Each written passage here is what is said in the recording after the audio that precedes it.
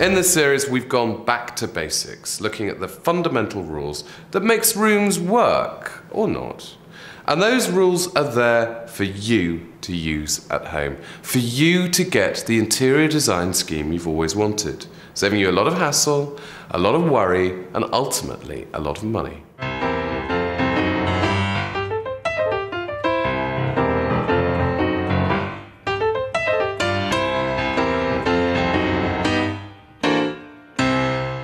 It's human instinct. Whenever something goes wrong, the first thing we do is scuttle back to our burrows. In a busy, stressful life full of responsibilities, the home is the only place that we have where we can exercise complete control. This program is all about the things that make a house a home. In just about every room, there's an extremely fine line between chaos and order. And it's that final lap of interior design, that moment when you move your stuff back into the room, the stuff you use every day, or the stuff that means something to you, that's when it always seems to go wrong. One of the first things you need to consider is where to put your furniture. In our design laboratory here, in a secret and very remote location, we've recreated the average British room. Small and rather unlovely, isn't it? But it's in here that I'm going to prove basic points such as, how does a room arranged like this affect our mood compared to a room arranged like this? Come on, you two. Right, coffee table out. A designer will always think about the layout of furniture from the outset. Nothing is left to chance. Now, doesn't that look better? And that is because humans feel happier when surrounded by symmetry. But more of that later.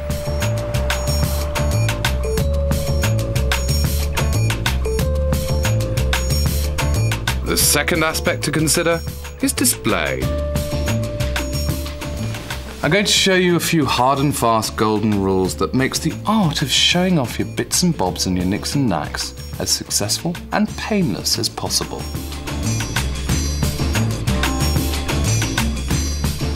As you know by now, in this series we apply the rules of design to the kind of houses the majority of us actually live in. British houses are considerably smaller than other European countries. In fact, only Finland and Germany have smaller abodes.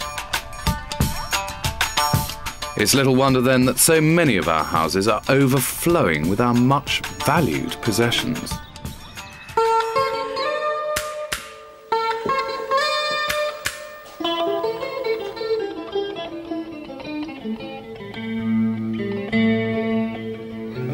This entire house is a, well, treasure trove. It's simply overflowing with toys, personal keepsakes, and things picked up from around the world.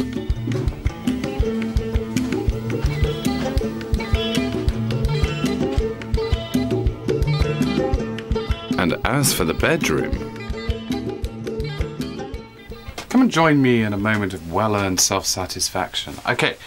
I know that our homes have cluttered, untidy corners, but nothing like this room, or, in fact, this house.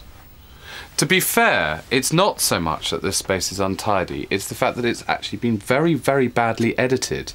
There's some very nice things in here, but there's also a lot of things that, okay, I know they exist. I know they're necessary for day-to-day living, like grey socks and pants, but they don't really need to be there in your face the whole time.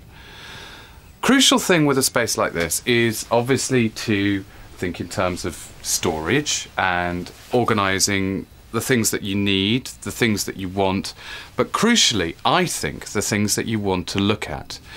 Don't forget that bedrooms always have a fixed viewpoint. You're on the bed the whole time, so you're looking in one direction. It's not like any other space where you're wandering around and you see things from different angles. A bed, you're a captive audience. So it's very important to work out the axis, where you're looking. That is the focus, that's the focal point, and you need something there that's going to really delight the eye. Suntan lotion, dirty hairbrush, dusty old trinket box, somebody's ex-teddy bear. I don't think my eyes are satisfied at this moment. This is nice over here. Look, It's an altar to the ancient goddess of laundry, and it is a crying shame. Underneath these fleeces, these T-shirts, all of these bits and pieces, there's a absolutely beautiful set of shelves. Might have come from a locker room or something. You've got these rather roughly carved in Roman numerals. If that was organised in such a way that your eye was looking at that, not at this, well, its existence is vindicated. Everything in this room is fighting for attention, which is a shame. It's a bedroom. It should be somewhere that's serene, should be somewhere that's relaxing. But at the moment, you can't separate the wheat from the chaff. And yet you look around and there's some really very, very nice objects in here. There's an ethnic embroidery over there, there's a lovely Mexican mirror over there, but it's just all totally covered by this miasma of stuff.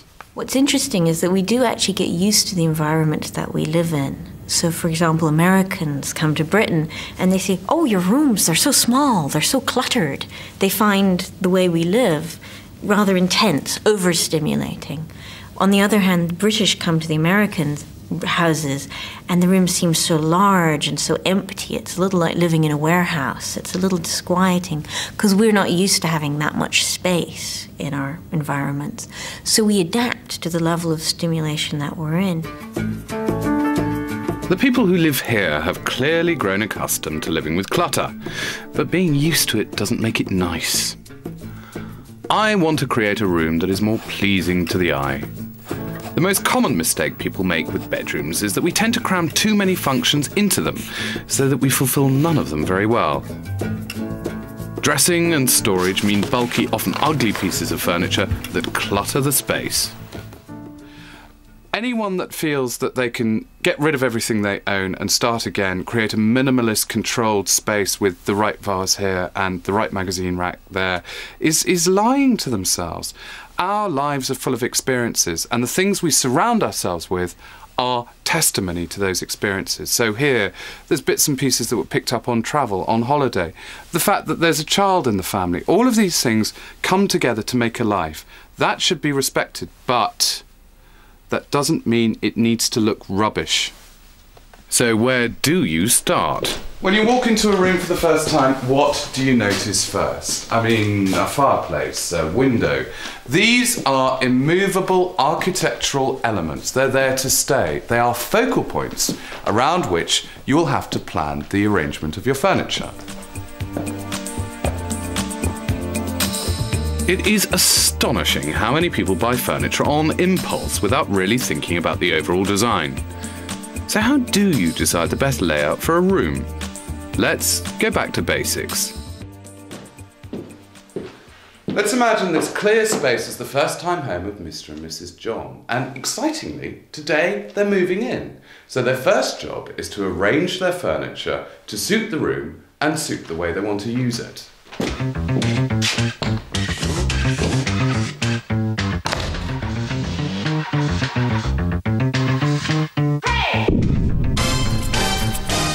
Left to their own devices, completely unguided, it's going to be interesting to see what our Mr. and Mrs. John do.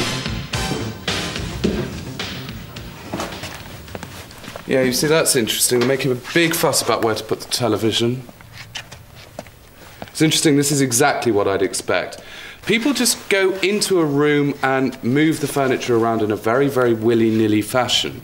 And I bet you, by the time that's finished, that will actually be changed again in a couple of months as some kind of furniture therapy. Not, I think, to get it right, but simply just as a change for change's sake. They should have thought about it beforehand.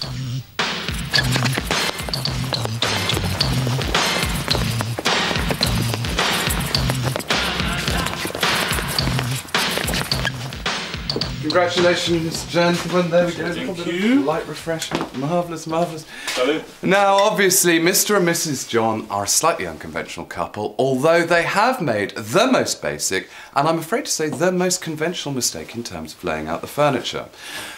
When a designer starts to look at a scheme for a room, they will always consider exactly where the furniture goes before starting, because it affects everything, rather than, as Mr. and Mrs. John have done, just kind of work it out as you go along, off the cuff, on the hoof. So if this is wrong, Then, what's right?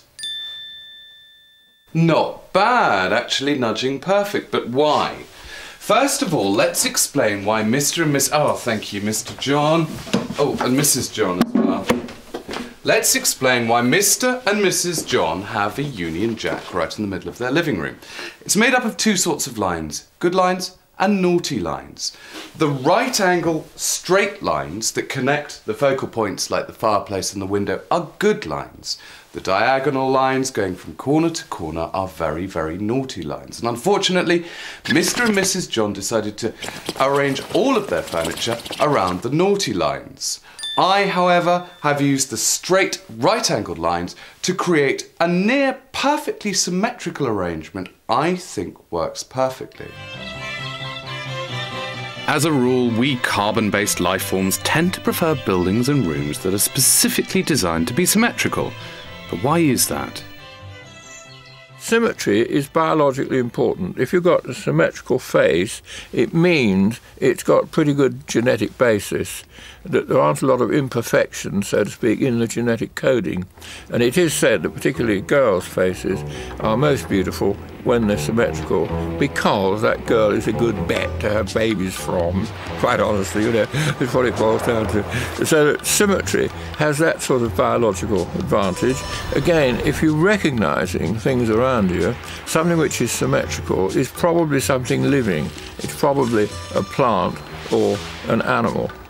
Of course, animals and plants are mostly symmetrical, and it's an immediate way of recognising something that's living from something that isn't in general.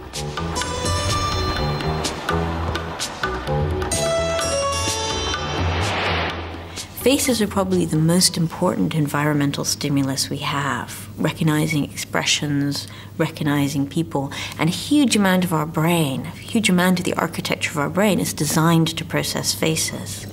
So it may be that this like of symmetry in faces spreads out into an enjoyment of symmetry in other things, in objects as well, that it's simply a generalization from faces. My plans for the bedroom at number 16 will make the most of the architectural symmetry of the house. In particular, this pair of north-facing windows, which at the moment are lost under layers of knickknacks.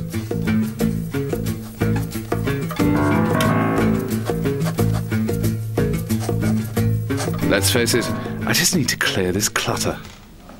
Hello. Quite fancy this room now. It's amazing what changes can be effected with the simplest of interior design techniques like tidying up.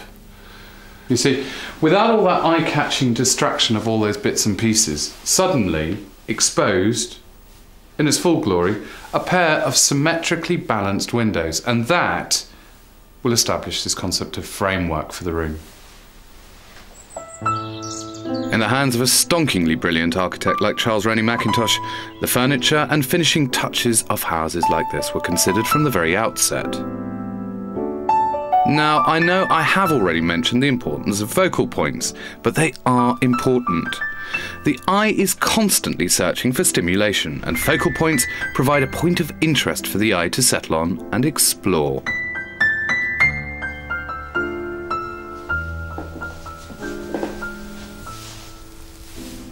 Bedrooms have two views. They are rooms with two halves. The first is what you see when you're lying in bed. Here, a Mackintosh chair is perfectly framed with symmetrical wardrobes either side. The view of the bed is equally symmetrical, with embroidered hangings and mosaic niches either side to draw your eye. But what Mackintosh did that was so clever is he created a back reference to old-fashioned romantic four-poster beds, but he did it architecturally with masonry and plaster, simulating the effect of draped fabric. The atmosphere of this room is tranquil, it's serene, it's balanced, it's ordered. It's perfect for a bedroom. In the quest for a sense of order in the bedroom at number 16, I've designed cupboards that will conceal a multitude of sins. Remember, out of sight is out of mind. Oh, and take note of the clever storage above the door. The layout of the furniture in here is completely dictated by one thing, this. the storage. I could not use storage on any other wall without it fouling the windows. Originally, like most Western bedrooms, I would imagine the bed was supposed to go there, which meant that half of it was shielded as you opened the door, because that, once upon a time, was a chimney breast.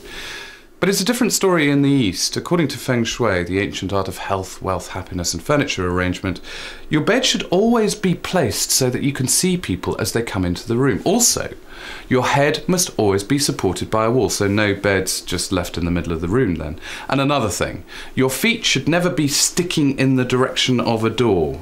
It's all very complicated, it's all very oriental, and, you know, it's down to whatever floats your boat, really. Or in this case, your junk.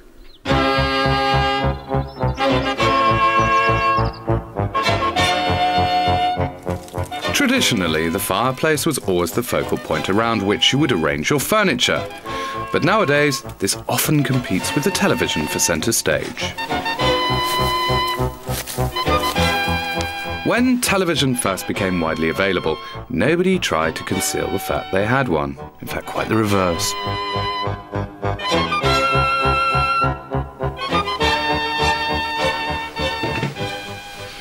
These days, I don't think that people think about televisions enough. They either just say, OK, fine, I'm going to celebrate that great big technological monolith in the corner, or they hide it away in a chintzy little cabinet. I really believe that a television can be incorporated into a modern design scheme, but first of all, you have to work out where you're going to put it. So, back to Mr. and Mrs. John. Why did they get this room so wrong? They committed the first mistake. So many of us do it, putting the television in the corner of the room, which means that the sofas end up in the opposite corner of the room. And look, connected by this fantastically naughty diagonal line. What I did was move the television from there to there. And see, that is on the straight right-angled line that connects it right up to the principal focal point of the room, the fireplace. Because in the 21st century, as far as we're concerned, the most important focal point of any sitting room is the television. So, okay, but isn't that going to be uncomfortable? No, let me show you. Look, our grandparents sat on sofas like this, all very perched. We sit on sofas like this. See, Mr. John has got a perfect view of the match, whereas Mrs. John can have a lovely view of the fireplace. And as if all that wasn't good enough, when they've got friends round, the perfect conversational arrangement, where they can talk about things like what it's like being a John. So, let's look at a good example of this in the real world.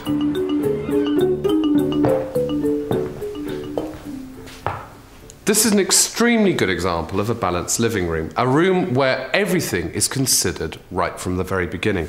Even the last-minute details are part of the scheme. The colour scheme itself is taken from the collection of black and white photographs, which of course are rarely black and white, but a series of neutrals. So hence the stripes, hence the browns, hence the taupes. What I find fascinating is the slight subversion of the rule of good and naughty lines. We've got a straightforward axis that goes right the way through the windows out to the river, but then so that that view can be enjoyed at the same time as television. Television's been squeezed in on a, technically speaking, slightly naughty diagonal line in the corner, but it works because on the other side, it's balanced by a black sofa. So few people actually realise that a black television screen is something that can be used to the benefit of a space, as long as it's considered along with all the elements. And in fact, this room also shows that modern technology, televisions, hi-fis, in my case wind-up gramophones, can and should be incorporated into a scheme. In fact, the column speakers either side of the window frame the view. And what a view! So it's about balance, it's about order, it's about conceiving and considering the room as a whole, even down to the finishing touches.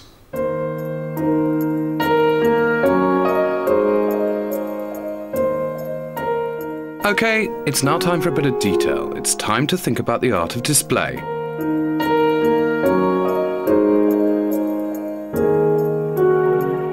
Remember, carefully coordinated arrangements of objects can add character and individuality to a room.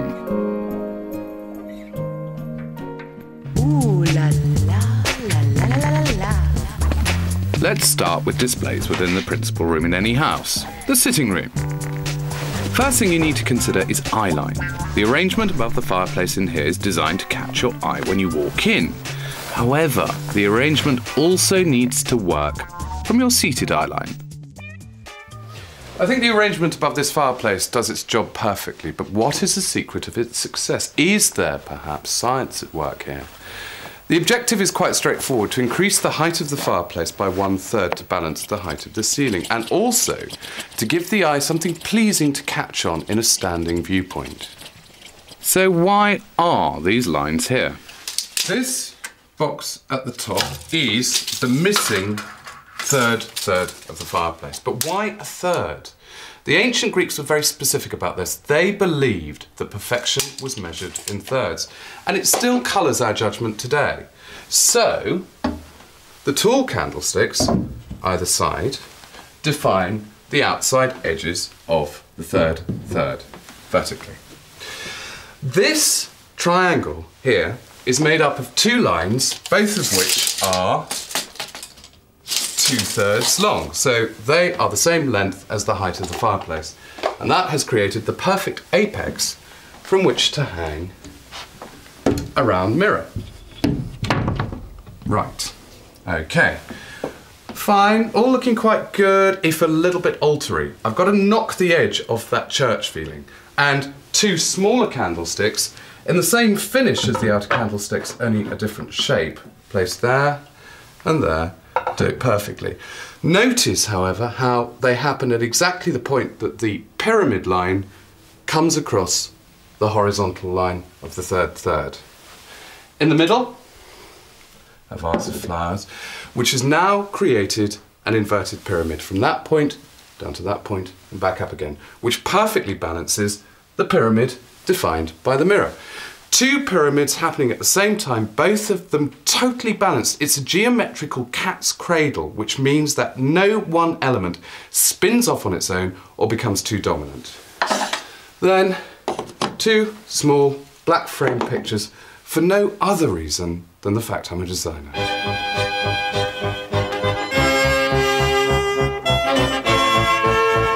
There are other design rules relating to scale and proportion that go way back in time. The ancient Romans and Greeks were so sure that humans had an innate sense of design, they devised a set of rules that drew inspiration from nature.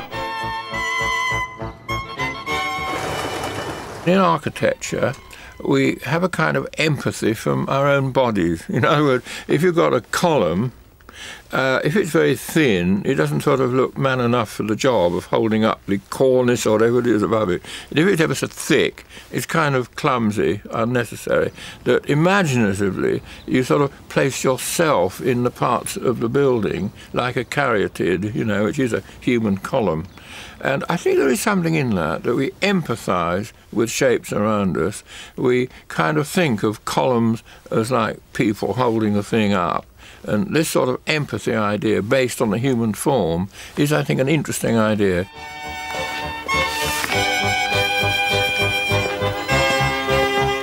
The golden section was a key principle in architecture, relating the proportion of structures to those of the ideal human body. This treasure of geometry has intrigued and inspired architects, designers, and artists for centuries. Believe it or not, these rules can be applied to everyday objects in your front room. Even when faced with a relatively straightforward task like where to hang this wonderful painting. Obviously there it doesn't work above that small, insignificant piece of furniture. The effect is top-heavy. Whereas that, now, it's balanced, it's harmonious, it's really quite Leonardo.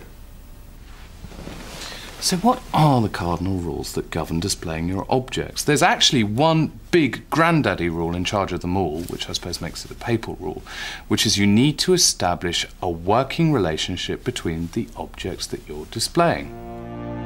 Scale is important when displaying objects. Generally, an object needs to be framed by its surroundings, so big objects will look better in big rooms.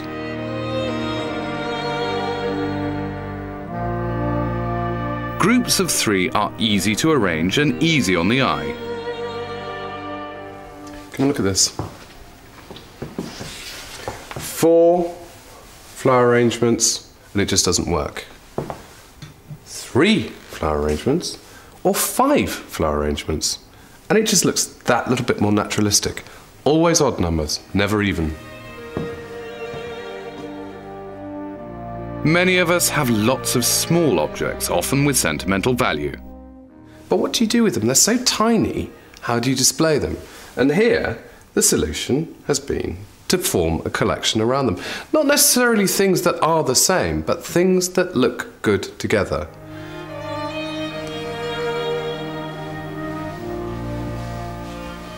Back to the mantelpiece. Now, I always like to see the mantel shelf itself as a seesaw. You imagine that as a plank, and there's a fulcrum in the middle, so the whole thing can go either way.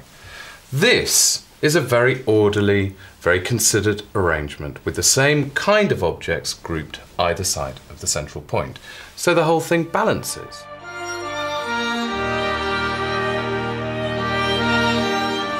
When Mies van der Rohe said less is more, he wasn't actually referring to display, but the same rule does apply. Keep it simple.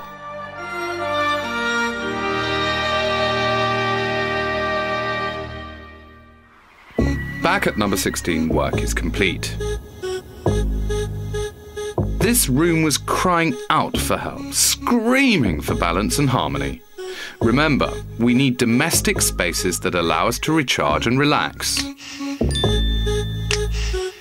I've chosen the draped fabric hanging above the bed because it will serve as the principal focal point when you enter the room.